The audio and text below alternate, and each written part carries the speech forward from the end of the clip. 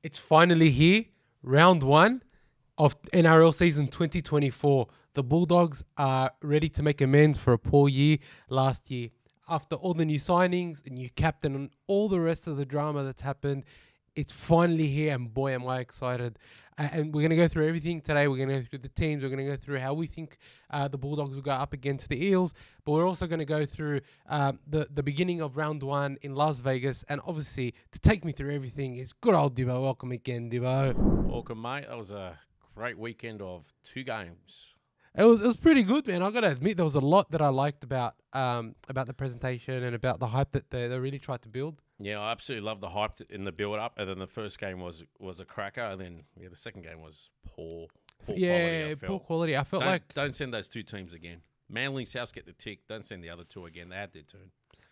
Look, man, I think the stadium looked amazing, and the crowd was so loud. You can hear it through the TV. And there was a lot of Americans intrigued. Like if you went on social media and all that, there was a bit of a hiccup from Fox Sports in terms of that college game went in overtime, and then some viewers in America thought it wasn't on, and then just changed the channel, not realizing it was actually on. I got one of my best mates, Mush, we miss you, mate. Who's moved over to San Fran. He got married to... Doesn't matter who he got married to. He got married to the love of his life. Though. I can confirm she's a female. Get on, anyway, bro. Get on with the story. He had his in-laws over on Sunday, excited to showcase them the game of rugby league. You know, they brought the whole food out and everything, and only to put it on, and it's like, oh, the basketball's on. Where is the game? It's only later afterwards that his in-laws were disappointed that he's realised Fox Sports is going to showcase the game of the week.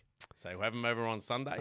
Silly, man. So that's all right. He missed the first week. He's actually excited for next week's game of the week, just to show his in-laws the game of rugby league. So we are getting some exposure. I mean, look, there was I think at one point they said there was 46,000 that watched the game altogether. I know that they announced 40,000 at the game, but then later I saw it was 46,000. I don't know. I think no. I'll tell you why. Because the first game alone had 38,000 tickets sold. Yeah. Right, and then there was more people that got the second package only for the second game. So more walk-ins came on. Right. They reckon it was probably even more than 50,000. I mean, either way, that was great, and the stadium was just great. And to be honest, I thought Fox Sports did a really good job of hyping up, these games in Las Vegas. Where I feel like Channel 9, well done to Fox Sports. Honestly, one thing I will say though is, man, I hated seeing Paul Kent there. I hated seeing him back. Oh, I didn't even realise he was there. I'll tell you what, it was Fox Sports did. Thumbs up, good build-up, everything. They got a good team. Like I know Channel 9's got the star power and some of those ex-players, but they would have absolutely botched that. They did. Then they did, man. I think Fox Sports did well. I gave him the thumbs up. You can hear Von speaking to Peter V'landys. You can hear the excitement and the passion in her voice for the game, and I love seeing that. It's like this is what you want. You want people presenting the game who love it and who are passionate about it. So they all were. I thought all the presenters were excited. They weren't being fantastic. Negative. Yeah.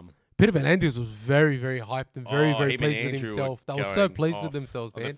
From what I heard, all the fans were hugging him in the street. And, good on him. So he's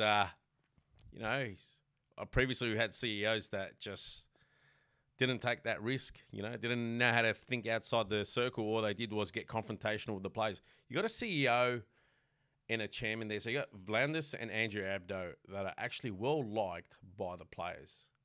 You think so? Oh, hands down. I haven't seen players come out and get confrontational. Where during the previous eras of Gallup, for example, and if you go back during the Super League war, players were having confrontations with board members. But even and the CEO. Todd Greenberg and Dave Smith. I forgot about that guy as well. Yeah, I mean, he had a lot of he was negative as well, and a lot of players didn't really appreciate him. But I mean, I don't know how many real inroads they made in the American market, but you know what? I think it's the perfect first step. Maybe we see an Origin game over there. I think they would really enjoy an Origin game. But there are some positive signs. Earlier today, the San Francisco 49ers president Al Guido was declared that he's interested in buying an NRL club. And he wants to sort of hype it up and build a Netflix TV show similar to Ryan Reynolds and the Wrexham FC. And they've made a whole series about the soccer club that they bought, and it's gone worldwide. And he sort of wants to do that because they want to own multiple sports franchises because they bought Leeds now. Two candidates I can give you off the bat if you want. Who? Parramatta. They already got the stadium for it. They've got a large supporter base. They've got a passionate supporter base. They've been starved of success for a long time. They got a lot of potential there. Another large supporter base. Wouldn't hurt to have an owner. They got a 80,000 seater stadium. Maybe they can start selling it out. Is the Canterbury Bulldogs. So there's your first two candidates. Could be, yeah, look, it could be, very big. And to be honest, like this is the type of stuff that you want to start hearing. Is that people want to start investing in rugby league and in the NRL, and this could only mean good things for rugby league in America. But look, I think that the NRL, Peter V'landys, Andrew Abdo, they need to stick to this. They need to go the course. They need to be fully invested. They've done it. They have to be. Peter V'landys reckons that he knows he's not going to, start turning over tens and millions or maybe up to $100 million of revenue in the first year. He's aiming to start seeing inroads by the second or third year. He reckons by the third year, it's probably more realistic. He'll start getting his returns for the efforts, for the investment he's made in taking the game to the USA. Because I guarantee you next year you'll get a new 4 sides. Yeah. I guarantee we'll get about 15 to 20,000 minimum Aussies or Kiwis travelling from here to go over there. I mean, each NRL side will have at least a couple of thousand of its fans travelling over. I mean, even if it takes 5 years to get a foothold, even a small foothold, and then you start building a new competition there. Look, it's great. And I was surprised how good that went. That Manly Souths game had an electric start too. It was a great game. It was a very, very good game. The forwards were, no holds barred. Some good shots too. Yeah, great shots. I thought Latrell had a good game. He tried really, really hard. Did still go missing. I felt in certain periods of the game, but let me tell you, Manly surprised me. I like how they went after Kepi, Yeah. And to Kepi's credit, kept going, Man, Kepi had a really good game. He didn't give in or didn't go into his shell. Turbo looked very good. Yeah. Turbo, I'll tell you what, his hands let him down, or like his support players, their hands let them down. He could have easily had an extra 3 or 4 try assists and a few extra tries for himself. But I was very pleased with his return. Like it's the old Turbo. I tell you what, it's looking good for New South Wales if they can stay injury free. I'll tell you that. Yeah.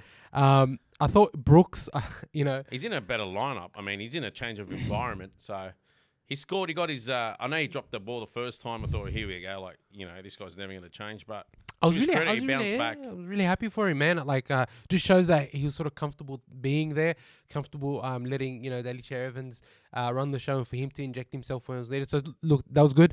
Who else I thought was good, and I've been a big critic of him, James Tedesco. I thought he played very, very well. Best game in a while. He had a very good game. I wish South had unleashed Jai Gray at. It would have been nice. I was thinking about that actually, but where are you going to fit him? Yeah, fair enough. It was good to see. He came in with some heavy hits. Victor Radley, I know he was trying to do the game a favour by trying to go after the players.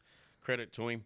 I like how the referees let the game flow as well. That's a great point. Can you guys do it every week? Please. That would be absolutely brilliant. Don't nitpick on those holding downs and all these little infringements. Let it go. I think like in the first half of the Manly and Rabbitohs game, I think there was only maybe 1 or 2 penalties called. It was really good because they were letting things go. The game was flowing.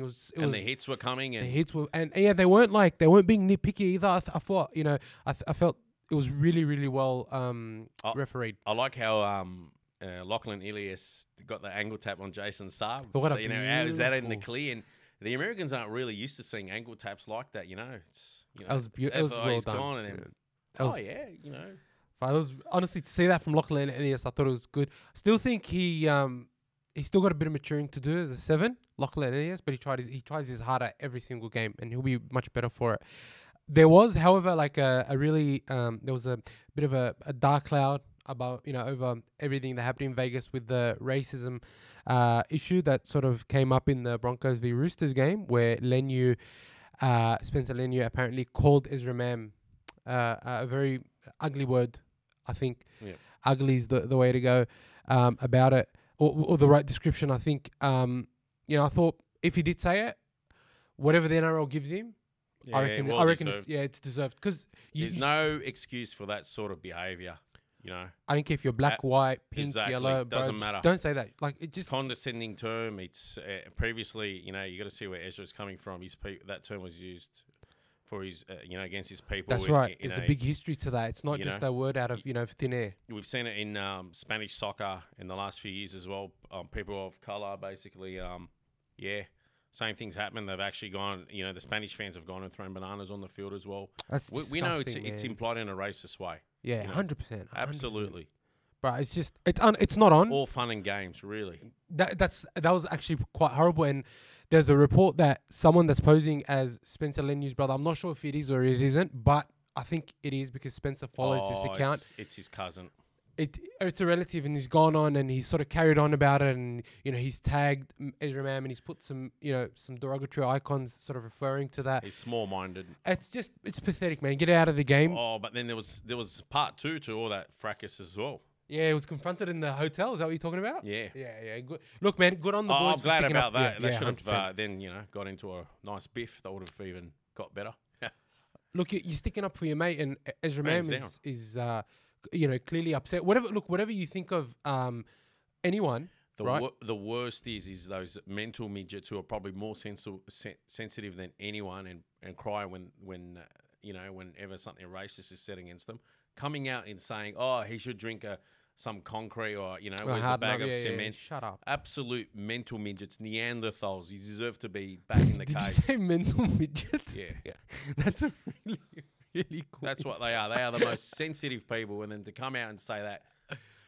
Look, I agree with you. But like, where do you get as if you're in the NRL? It's not like you're some random off the street. You're getting so much training, so much diversity and inclusion training. You're literally in amongst a rugby.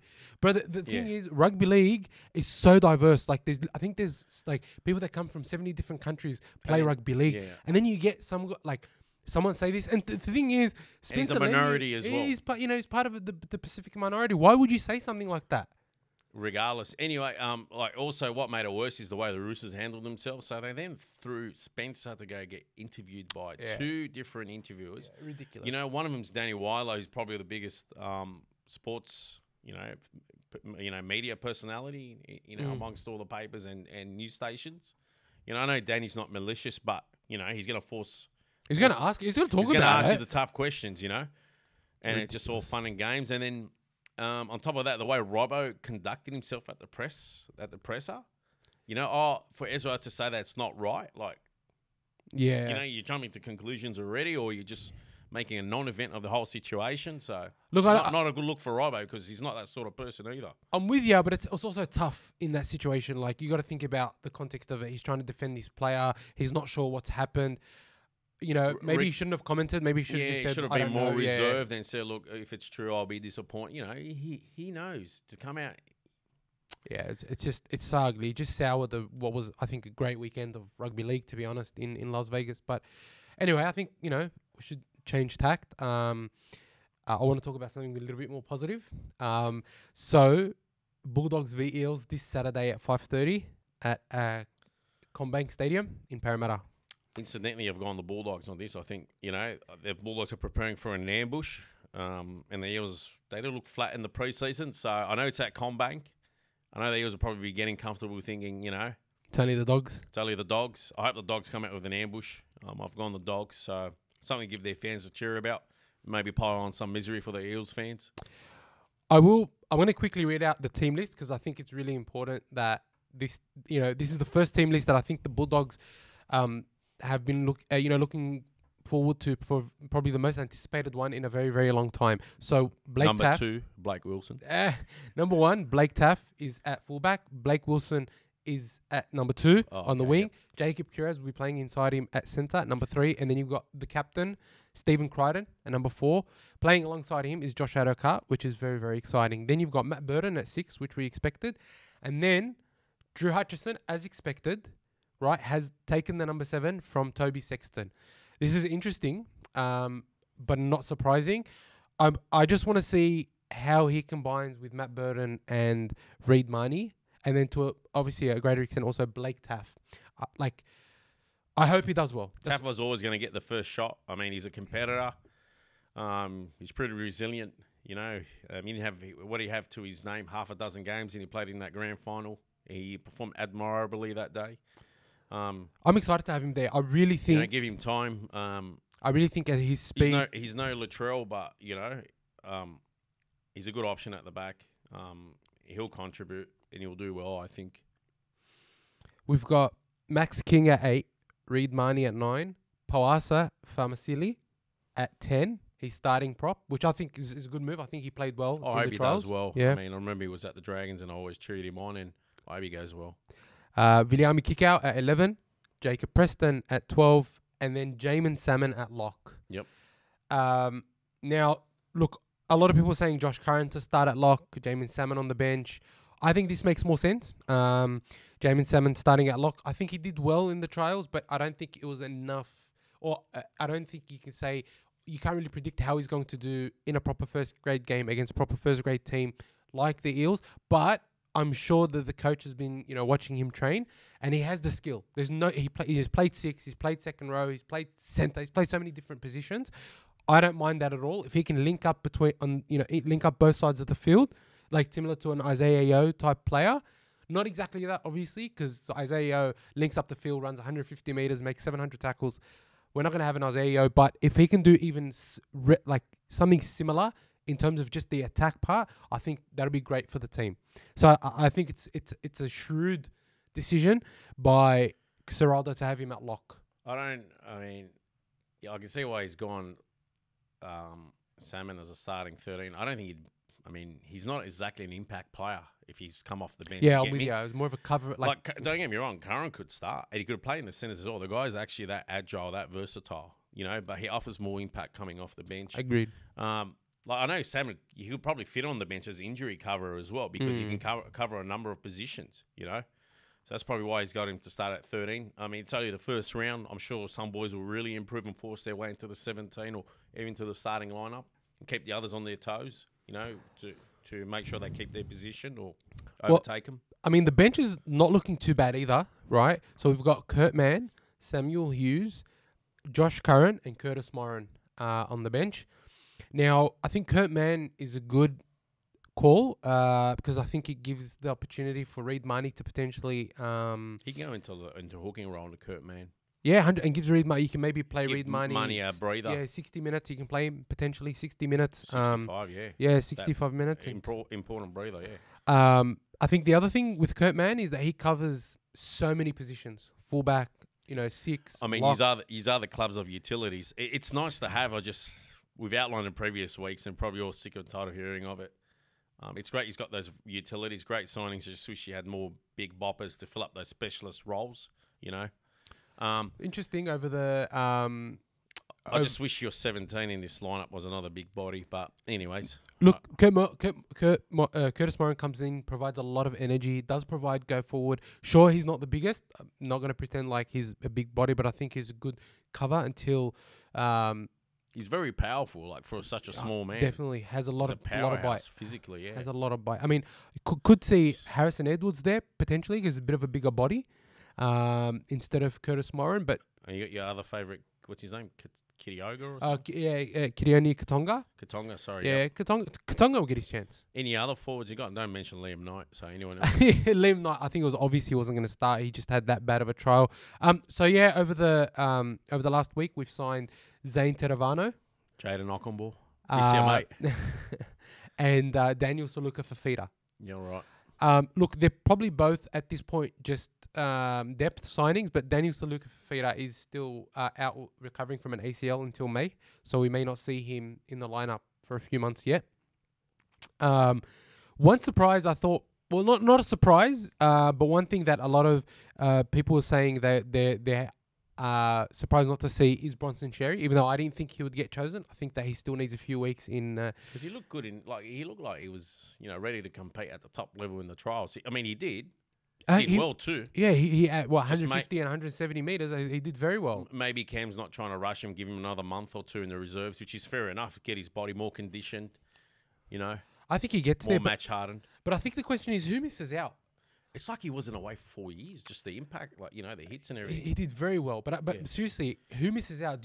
Blake Wilson played excellent last year, had great trials. I didn't realize Jacob Kuraz was going to be back. This round. And Blake Wilson's gun is fast, right? He's very fast. I just thought, just to help your forwards, if say Xerri's in top-notch form, and he's continuous, you put Kuraz on the wing because he was a powerhouse at the wing. I'm not taking anything away from him being in the centres, but he's also extremely effective on the wing. Mm. So you'd have those two, and they just would eat meters for you guys. And it's like they're two extra forwards. You know, they really help out your forwards coming out of, you know, from the deep in their own half. You know, coming out of the danger end. They would like literally relieve your forwards and give them a rest. Look, I do agree with you, considering that Blake Taff is a bit of a smaller fullback. But if you look at Blake Wilson, Jake Kiraz, and Stephen Crichton, they'll all run 150 meters a game. Like, if you remember, like, I'm not trying to say they're in his league, but they can basically do pretty much what he does. Do you remember, like, you'd kick the ball deep, and then Greg Inglis gets the ball, and I was like, oh my god, I got this 6'3", 105 kilo fullback who runs as fast as a winger, you know, and it's the same thing. Like, Jacob Kiraz is a damaging runner. And so is Bronson Sherry. They'll be, you know, coming out of your whether they're getting a kick return or whether they're taking the first up or the first scoot. Look, again, I just don't think that you can leave Kiraz or Wilson out. That's the truth. I'm not saying leave Kiraz out here. So my plan was, if Sherry's in hot form and Kiraz is in hot form, then, you know, Blake would have to make way. But obviously you keep him at your club because... Yeah, but I don't think you can. I think Blake Wilson as a winger has been so good for us. You know, he scored that hat-trick against the Rabbitohs. He's been everywhere. Like, even in the trials, he ran for, you know, averaging 150, 160 meters. So you've got Blake Wilson, Jacob Kiraz, Stephen Crichton, who'll eat up the meters. I just think with bigger bodies and power running, those Kiraz and Sherry are going to be really damaging for teams. They'll force a lot of missed tackles. They're big bodies. Yeah. I think, yeah, look. I hope they both stay healthy this year. It'll be interesting. Same. And they get utilised together. Just to see, obviously you got Crichton and Addo Carr will be on the same side. Yeah, Crichton and Addo Carr on the same side. Deadly. Same side as Viliami Kikau as well. Jeez, that's going to be the Porsche and the Ferrari next to each I other. mean, let's hope that they can combine well with Burden and just kill. That should be the most deadly side in the competition. If you want to talk superstar power and capability, that should be the most deadly side in the competition. It was looking great till we mentioned Burden. Cut. Nah. I think, you know, the other one that's sort of is not being mentioned is Connor Tracy. Right? Connor Tracy slots in there somewhere as well. He's too good. Injured. I know, he's in the reserves. So it means that he didn't play any of the preseason. He didn't play, but neither did Kiraz. He probably was ready to go, but they... Yeah, so, I mean, he's another one that can that's slot in somewhere. I thought Sherry was going to play, because I didn't realise Jacob was going to be available, but you know what? You just hope... like, I hate to say this, like, we'll see him in first grade soon. If we're going to see him in first grade soon, it either means Canterbury's going to be losing games, poor form or injuries, and I don't want to say that. Like, if I want to see him in first grade soon, it's because they're absolutely killing it in reserves that they can't ignore him for first. And, you know, and that's with Canterbury doing well. Look, I just want us to play well for this first game. I don't want to be coming in, week out for the first 2 months with a, you know, depressed co-host. What can I do? I mean, you remember last year we started off, you know, we won 2 of the first 3 or something, and then it just shat itself. We lost like 50 in a row. Now, it's interesting, I think, coming up against the Eels, you know, so early, because for me, it will test our defense. Because if we're going to make any moves forward, if we're going to advance as a team, if we're going to move off the bottom of the ladder, our defense needs to be right. Important. If your defense hold. We were the worst defensive team last year, right? And I think we've been like the worst defensive team or just about the worst defensive team for the last 4 or 5 years. If our defense can hold against the Eels and our fitness can show in the last 20, we give ourselves every chance to win this game. I know the Eels are an impressive team. Honestly, I'm not taking anything away from the Eels, but I don't want to underestimate our team either. I think we have absolute attack. We have some great attack in our team. But it's our defense that's going to make all the difference. I like how you've touched on defense. Can I ask you, I don't know if you do know about what's Cameron Ciraldo done this year or in the off-season to improve the defense? Has he brought new personnel in? Has he approached training in a different way? Like, what's happened? I think, and this is like considering everything, considering like all the different interviews that I've heard and read from Ciraldo, from the players, from Gould. And one of the things that I think they aimed with buying all these new players is about attitude, and it's about training. I know that, you know, how much can that possibly change? But actually attitude, last year was probably the worst thing that we had. We didn't, we shouldn't have lost 66-0 to the Knights. They weren't that much better than us. For example, even for example, you look at us getting blown off the park by the forwards. Sure, our forwards, we probably wouldn't have won those games, but to lose by 40 points, 50 points, to get blown off the park, that's an attitude thing, right? And I think the new players that have come in, more experience, have brought in a lot more experience. That attitude does come with experience, but they've brought that attitude. Like Kurt, man, I thought when he came on against the Sharks, in attack, I thought he felt a little bit lost, but in defense, he added a lot of starch. He made those really important tackles for us. I think he'll do really well in defense. It's attack I'm keen to see. That's where I was saying, I think last week or the week before, if you guys get your defense right, they're gonna save you in a lot of games where you aren't expected to win. Absolutely. He's got some current defense. Well, man, Salmon's experienced enough. Critter great in the centres. Hutcho's an absolute. He's a big body. He's a big body, but he digs in, right? Yeah. Makes a lot of tackles. I think you guys got the biggest halves combination ever. That is actually, you're right. It's a massive like halves combination. 6'4" each? Yeah, I think something like that.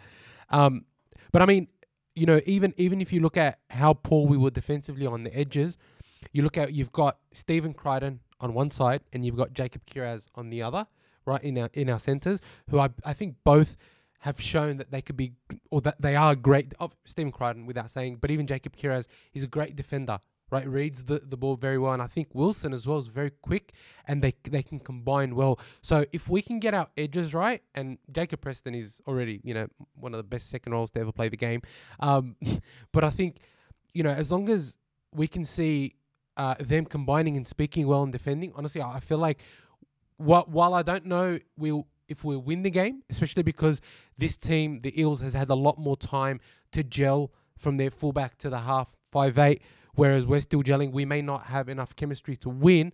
I think that if we can defend well, we can keep it to a very low score, right? As in we can maybe grind out a win. I'm not saying we will, but it's a Wayne Bennett special. Grind out a win. I think have the attack going, have your defense going, grind out the win. Who have Parramatta named in their lineup? Yeah. So they're missing Mike Azevo is out for 3 weeks. So they've got Morgan Harper in the centres up against Stephen Crichton, and then Sean Russell on that wing, lining up against Addo-Carr. Moses, Brown. So Brown is 6. Moses, Regan Gamble, Gillard. Lussick, they've got at 9. So that's not Freddie Lussick. So you got obviously Gutho at fullback. Who's the other wing centre partnering? Simonson and Penasini. Oh yeah. Yeah, they're good. Yeah, they're hard workers. But they are prone. They are prone to defensive lapses. Yeah, of course. I know. Yeah, no, you're right. Simonson himself, I think, can have a defensive lapse and can come even in too Penasini. quickly. I think Penasini is very dangerous in attack. So, who are the wingers again? So you got Russell and Simonson, and then the centers are Penasini. Simonson in the wing. Yeah, and Penasini and Harper in the centers. Right, I thought it would have been the other way around. Harper on the wing, maybe. And then who's their forward pack besides Lussick? So they've got Regan Gamble Gillard, Junior Bowler, Sean Lane, Bryce Cartwright, and Jermaine Hopgood. Hopgood goes. What happened to Brendan Hands? Hands is on the bench with Madison, Offahengawi, and Tuolangi. Oh yeah, and then who was the other one? You got Offahengawi, Tuolangi, Madison, yep, and Brendan Hands on the bench. Oh, they got a stacked forward. See, they got a stacked forward pack. I might have to change my tip now. I mean, they do have a stacked forward pack. That's what I mean. Look at that. That gives me I'm just thinking you guys are going to beat ambush them, but then they got an extensive forward pack on the bench. I'm with you, but if you look at pound for pound on the bench, right? We've got Josh Curran. You can't deny his capabilities. Curtis Moran, you know what you get from him. Maybe not the best, but will provide go forward I'm not energy. saying he's not the best, but all those guys are just too big bodies for him to be able to contain on it for an extended period. But Sam Hughes and Josh Curran are big boys. Oh, of course, they're big boys. I'm actually really excited to see. Got 4 big boppers. Offahengawi's, Madison. He can play in the halves. Tuolangi and Kelma Tuolangi and Hands. One of the things that I'm very excited to see is our fitness. Hopgood. Wow, yeah. Our fitness. Yeah, who's the new fitness guru you were saying? I forgot what his name was. I haven't written it down, but that's for me. Like, I just want to see what their fitness is like. If they can defend well and come home strong in the last 20 minutes, that for me will be good enough. Even if we lose. Did they look tired in the trials, or you couldn't really tell because they were coming on and off? Yeah, they were coming on and off, but I felt like they were able to maintain the intensity They look for fitter. longer periods than, say, last year. Right? Because last year, even in the first half, you would see them falling off tackles. Even though they did miss a lot of tackles, I still felt they had the energy to scramble. That was the big difference.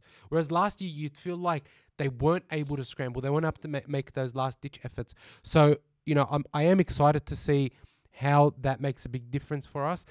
You know, I'm just so keen to see Famasuli and Samuel Hughes play in the forwards. I want to see if they're going to be, are they it for us this year? Can they do well for us? Can they at least keep up, if not exceed expectation?